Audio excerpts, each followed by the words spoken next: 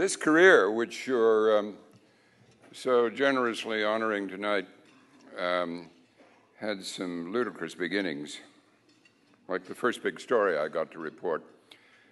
For 9 months in 1951-52, I was the all-night disc jockey on a 5,000-watt radio station in Halifax called CJCH.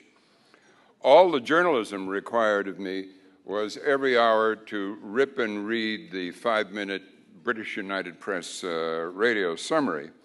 One morning in January 1952, I passed the teletype machine on the way to the men's room, and it was shaking and ringing bells, behavior that was new to me at the time. I went to the men's room, first things first, and then I looked at the printer and saw bulletin, King George VI died today. I thought about that. And maybe I should get that information on the air. After all, he was our king. He was much loved in our family during World War II. He decorated my father, a convoy escort skipper, with an OBE at Buckingham Palace. People would want to know. But it was only 10 minutes to 7, and the news time was at 7. And that quarter hour was filled with a syndicated talk by a Dr. Michelson in Los Angeles. I could hear him on all the station speakers decrying the neglect and desecration of some graves in Israel. It seemed to me either sacrilegious or worse, commercially unsound, to interrupt his sermon.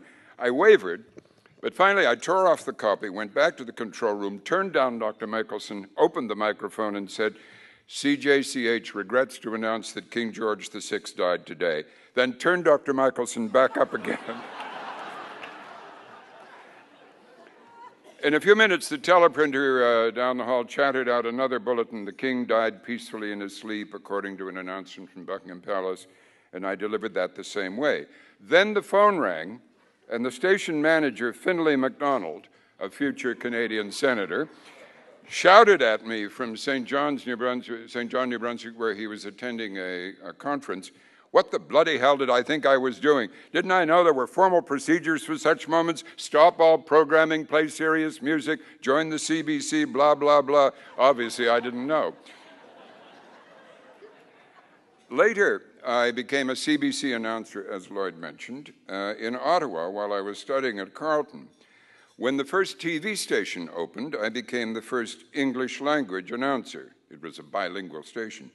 Sometimes the French announcer didn't show up, and I got to regale the francophone population of Ottawa Hull by signing off, "Et maintenant, avec l'audition de God Save the Queen, nous vous disons bonsoir." The station soon acquired a mobile unit, or what we then called an outside broadcast unit, and they were eager to try it out at the opening of that year's Ottawa Valley exhibition. It was broadcast live, not kinescoped or bicycled around the country as many programs were at the time. This was live. So I stood with a lollipop mic and said something like, "Today, the CBC brings you the first television coverage of the historic Ottawa Valley exhibition. Before we see the delights of this year's X, I'm pleased to have the man who for the past 27 years has directed this important cultural event in Canada's capital, Mr. I'm sorry, I've forgotten your name." He told me, and I began interviewing him, and then remembered with panic that I also had to turn and interview the number 2 guy. I kept stretching the first interview while desperately trying to recall his name. Finally, the floor manager signaled me to move on. I thanked the first man and said to camera, "We're also fortunate to have the assistant director, Mr. You're not going to believe this, but I've forgotten your name too." He believed me. Next, we took the mobile unit out to Uplands Airport for the arrival of the Duke of Edinburgh. The entire cabinet of Prime Minister Louis Saint Laurent was lined up at the foot of the steps to shake the royal hand. I had no interest in politics, and I couldn't have recognized any of them except maybe Saint Laurent. So we made a clever plan to identify each minister as he was presented. The producer, Pierre Normandin, some of you may remember, poked his head out of the roof of the van like a tank commander while I was down in the bows looking at a monitor. As each minister was presented, Norman Down reached down and handed me a file card, which I took and read the name. It was perfectly timed. We got everyone wrong.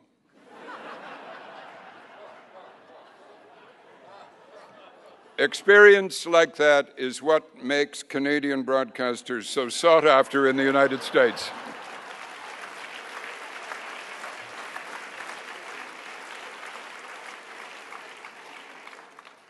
My journalism was informed by my Canadian background, and not just my talent for forgetting names, although that persists. It is not easy to express unpretentiously, but I think it amounted to a kind of Canadian sensibility, or a sensibility shaped largely here in Canada. These are some pieces of it: a dislike of overstatement, of gilding the lily, of tearing the passion to tatters, of splitting the ears of the groundlings, practices that have now found a noisy home on some cable news. In his recent novel, Freedom, Jonathan Franzen character dislikes what he calls the blare on CNN. I dislike the blare. I dislike being shouted at by reporters, even when they're standing in a quiet studio, as though the microphones they're wearing couldn't carry their voices if they just spoke. They make news reporters sound like hockey commentators. I dislike programs that encourage guests all to talk at once because they think the shouting match makes better television. Those peeves have shaped my own work. I recognize in myself a natural skepticism, an aversion to being snowed, a suspicion that when the crowd is all going one way, the other way may be more interesting. I have an aversion to extravagant displays of patriotism, excessive flag waving. I share that strange Canadian resistance to facile hero-making and hero worship, another ingredient in that ironic distance Canadians employ when they feel their big neighbor is taking up too much psychic space. In a memoir entitled Looking for My Country, Finding Myself in America, a decade ago, I tried to describe the long and rather tortured psychological journey that made me the Anglo-Canadian American, or the Anglo-American Canadian, that I am today. In my case, and I think case is the appropriate word, much of what I'm calling a sensibility was born in the ambivalence, or perhaps ambivalencies, I absorbed in childhood, before and during the war, heavily Anglophile at the time in Nova Scotia, and the complex of feelings generated by having two American grandparents and two Canadian. If I sound sour about the United States, I am not. I have every reason to be grateful for the opportunities it's given me and for the life and friendships I enjoy there. But I find myself agreeing with John Lukács, a Hungarian historian who emigrated to the United States after World War II. He wrote, "It is easier to become an American than to become American." It's true, and that truth has colored my journalism, kept me something of an outsider, especially on issues like the justification for the Iraq War, or other issues that help define a Canadian identity, like opposition to the death penalty, support for national health care and gun control, and the value of public broadcasting. Or most recently, the value of a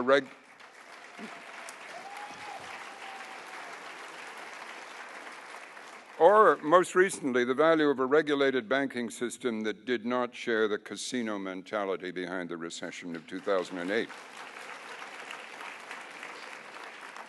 I didn't advertise my personal opinions on such issues in my work. I took care not to, but they often informed the stories I chose and the questions I asked. To that extent that sometimes made me a pain in the ass to my colleagues, they could blame Canada. But I thank the Canadian spirit that shaped me when I was young and not really aware that it was happening. Today, looking for my country, I find it inside me, in values formed long ago. So I'm grateful to the Canadian Journalism Foundation for causing me to think about this stuff again, afresh, and for the great honor you do me tonight. Et maintenant, avec l'audition de God Save the Queen, nous vous disons bonsoir.